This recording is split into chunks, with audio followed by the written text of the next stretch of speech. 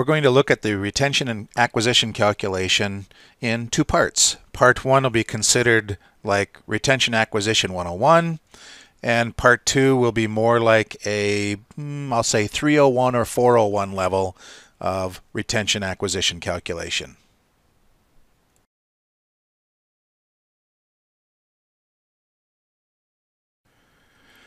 For my first example, I've got loaded onto my screen here 1,000 donors, and I can see that if I go down to the bottom, it stops at row 1001, the first row being the headers. That gives me 1,000 full records. Makes my math a little bit easier to do at the moment.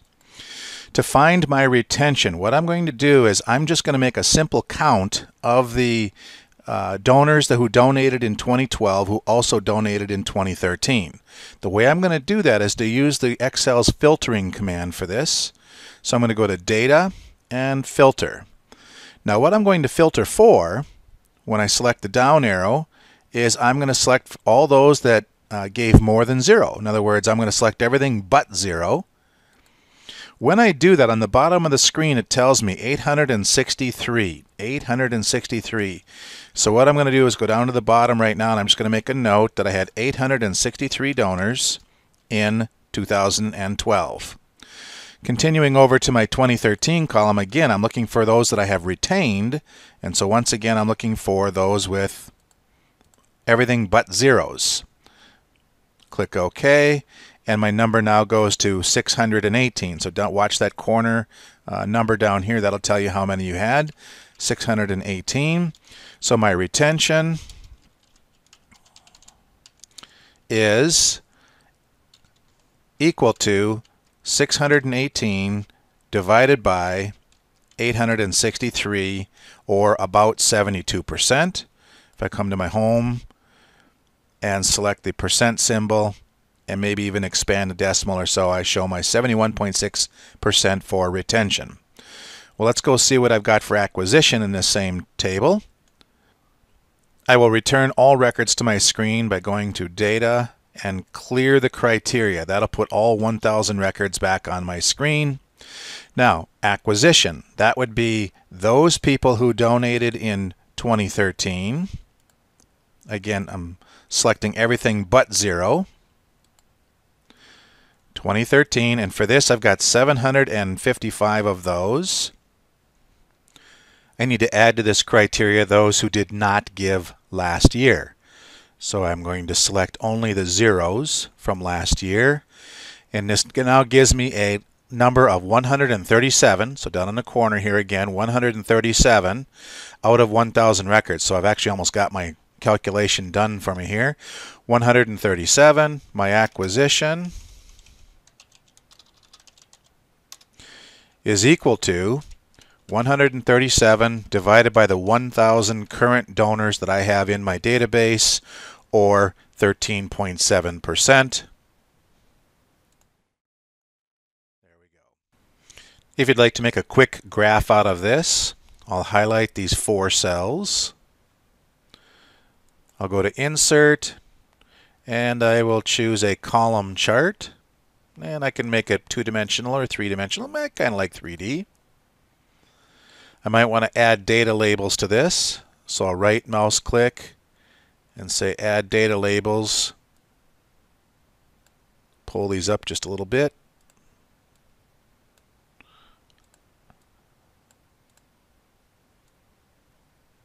If you'd like to see the chart in its own window, right mouse click the chart and find the Move Chart command. I'm going to say New Chart, and you can name it whatever you like. I can say Retention, Acquisition, abbreviation. I'll click OK. It'll create its own new tab for retention and acquisition next to my, in my case, the 1000 tab, showing my chart, at which point, of course, I can enhance this chart in many, many ways, which will not be covered in this video.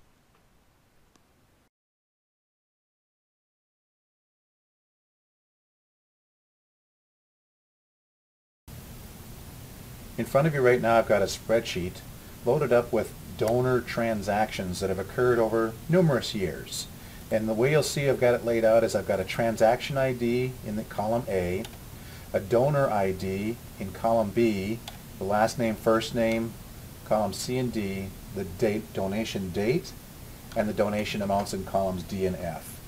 Now the important part of this is that you have some sort of a unique identifier that'll break the ties between first and last names. In other words, two different John Smiths in your database, you do not want it to consider them to be the same John Smith. So a donor ID is used here in order to distinguish one from another. You could use address or anything else that might make it unique between one donor and another. In my case, the donor ID. So the most important columns that I've got listed here are columns B, C, D, E, and F. This is the source of our data. This will be the basis of our calculation. And in the end, we're going to see the retention and the acquisition rates for each year laid out side by side. I've added a couple of extra columns here that will help us in the analysis part of this. The first one is a concatenation of the name and ID. So you'll see last name, first name, and the ID column is concatenated into this field here. And I've highlighted the formula for how I did that in this text box. So if I place my cursor here, you'll see that it's the exact same formula. You'll also notice that as I move from cell to cell, the references to each row change. When I'm on row 4, it's referring to the cells in row 4, and so on. I've done the same thing to extract the year because I want to do my analysis on a year-by-year basis. So again, I've done another formula over here in column N, which extracts just the year portion of the date. So in cell N2, I'm referring to the year value of cell E2, and I've indicated that formula down here in this text box as well.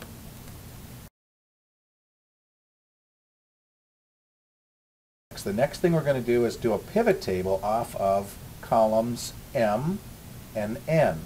And the way we do that is by going to the Insert menu, which I've already got highlighted, go to the Pivot Table, choose Pivot Table.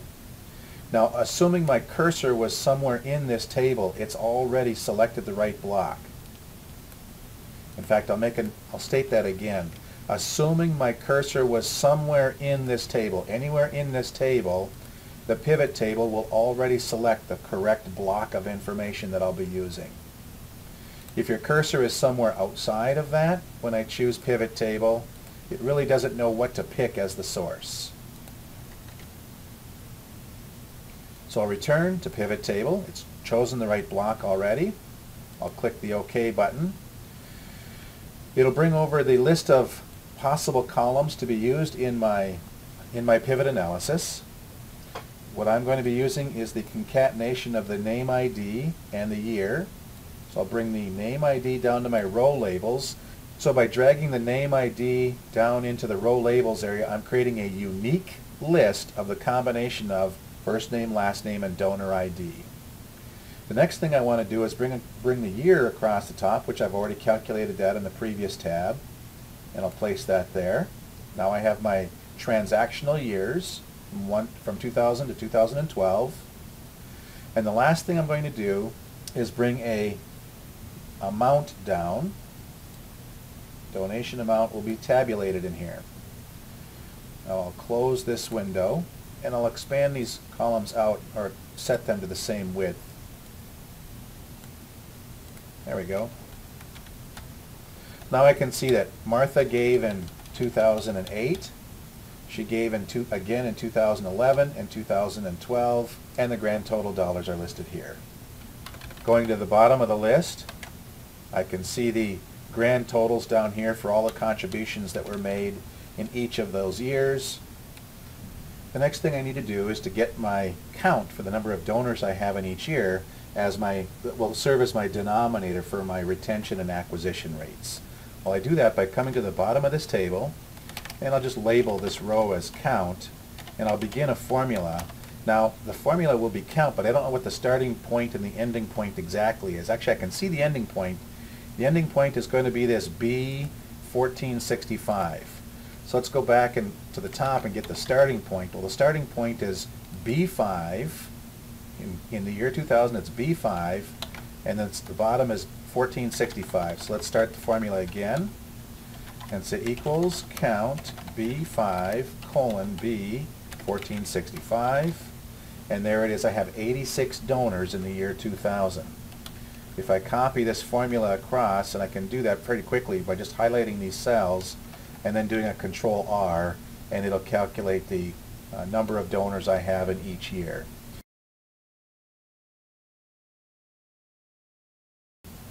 I'm going to start referring to cells inside this pivot table up here, and as I do that, it's going to create some very ugly looking formulas. So I'm going to have to convert this area to values first. And here's what I mean by that.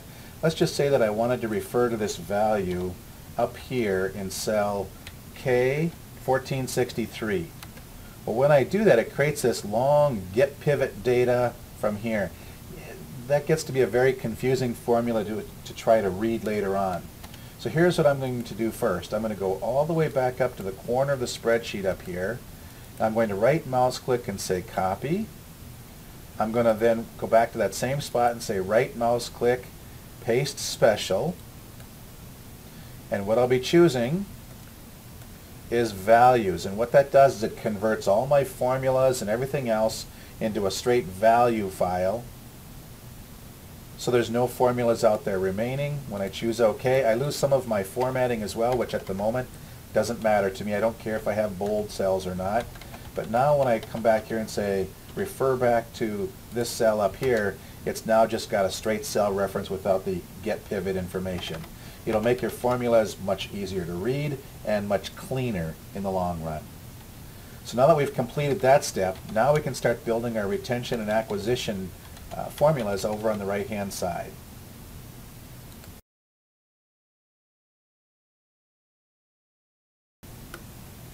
I'm going to begin with acquisition, and I'm going to start in the year 2001 because I'll be comparing 2001 to the previous year of 2000. And my formula begins like this: equals and an open parenthesis is blank. Now I'm going to check to see, is the cell in year 2000 blank,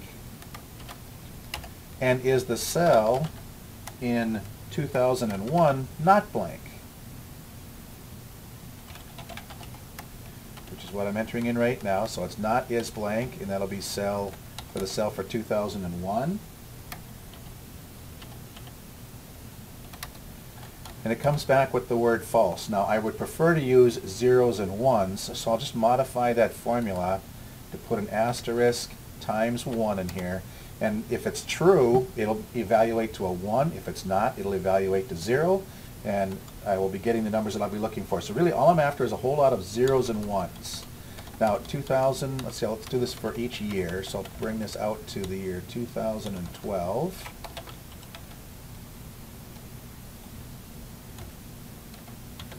And I'll copy this across, and you'll see that in 2008 this was an acquisition. This was considered an acquisition because if I come back into looking at Martha, in 2008 she gave, but she had not given the year before. That's considered an acquisition.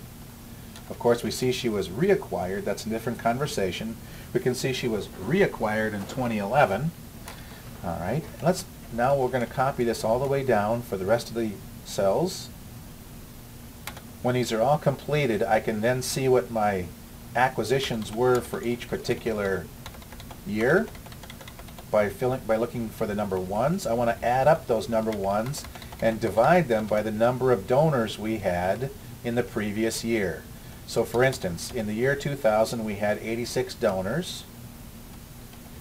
Well, let's see how many acquisitions we had. I'll put a formula in here that adds up cell Q5 through Q1465. So I have 10 new donors in the year 2001. If I want to get the rate on that, I'm going to divide this by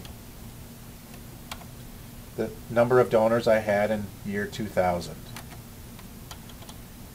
That gives me a rate of about 11.6%. I'll convert that to a percentage, expand the decimal out 1.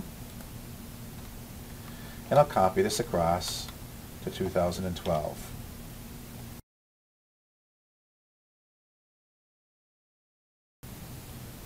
Next we'll move to the calculation for retention. For that we'll come to the top, and again we'll add some more columns in here starting from 2001. And this time the retention is calculated where the previous year had a donation and this year has a donation. I'll add the retention title, and then I'll begin my formula. Equals and not is blank, and I'll scroll all the way back here. So row or cell 2000 was not blank.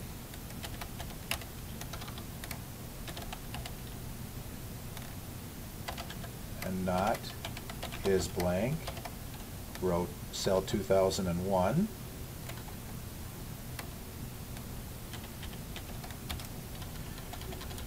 And again, I get that false reading again, which I'll modify the formula and add the times 1 so that I get just zeros and ones. Let's fill out the data. And so looking at Martha's record, our very first person here, we see that she was retained. She would be retained in 2012 because she gave in the previous year, and that bears out in the formula in my retention columns where the only one value for Martha is in 2012. All right, let's go add our totals like we did before for acquisition. I'll move to the bottom of the column for the first year. I will sum up AD 5 through AD 1465, and I find I got 69 new donors in 2001. I will divide that by the number of donors that I had in the year 2000, and I find that my retention rate was 80%.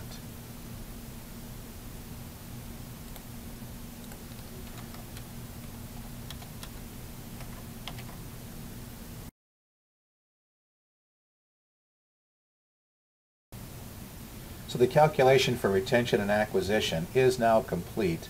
One thing I like to do is get it in a format that makes it a little bit easier to read. So I've copied this data from this tab here to another tab, and I've already completed it. So I've got my years 2001 through 2012. I've transferred over my acquisition and retention rates for each year, and then I decided to put a graph in here as well so that I could see visually how the numbers compare from one year to the next.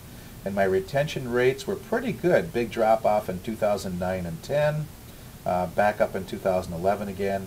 2012, the year's not over, and so my acquisition and retention rates for the current year are less meaningful. In fact, I may even choose to drop those off of the graph.